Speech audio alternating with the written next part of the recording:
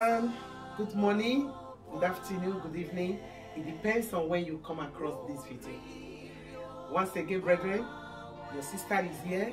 My name is Deaconess Rose Maduka, and today I have a good news for someone. And the good news is, are you meeting Jesus for the first time? This is the question. So if this is your first time, or you are still thinking, like, should I change from my old way to go and meet with the Master? I want to assure you, you are welcome. Jesus is the Father that can never say no to his children, even though they are dirty, even though in their infirmities, even though the sore in their body is smelling.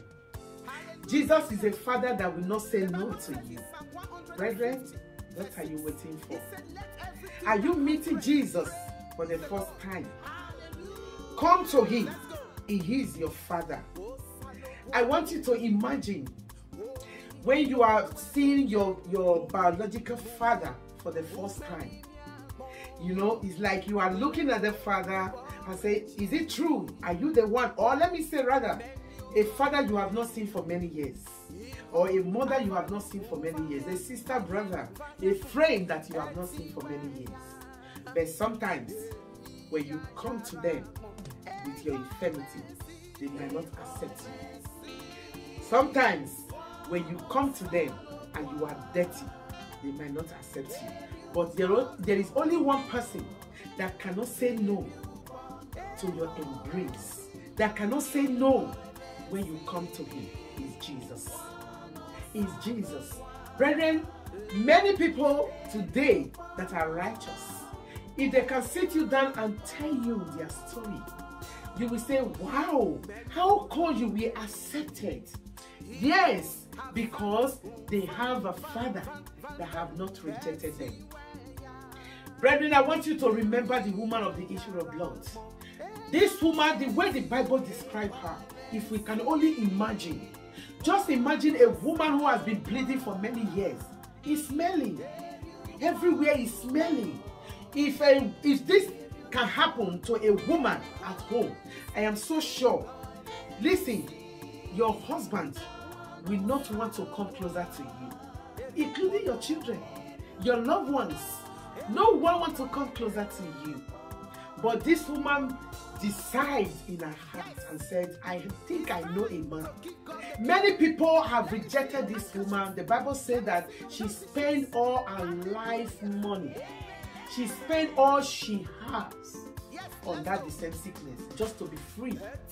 But just for a second and a moment, she was free by touching the hem garment of the Master.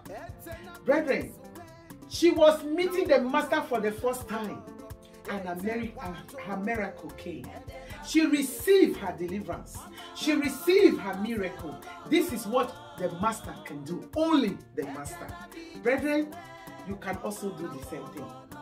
Listen, there is a man called the blind Bartimaeus in the Bible as well. This man was sitting, has been there for many years. Blind, dirty. Many people with pity, where they will pity for him and give him some coins. But the day he met with the Master, his freedom came. He was healed. He see again. Brethren, I don't know what you are facing that have kept you in that situation for so long. That have made you to think that meeting with the Master is not the solution. But let me tell you, my sister, let me tell you, my brother, meeting with the Master for the first time will bless your soul. And you will never remain the same again. Why not come? Don't waste time. Don't waste your time. Come and meet with the Master. Look for a Bible living church where you can learn the Word of God, because the Word of God is Him and He is His Word. So they are one. There is nothing separate between the Word and the Master. So go to the Bible Living Church and you will never remain the same again. I pray that my last message bless someone, and this one is going to bless someone, and that person might be you.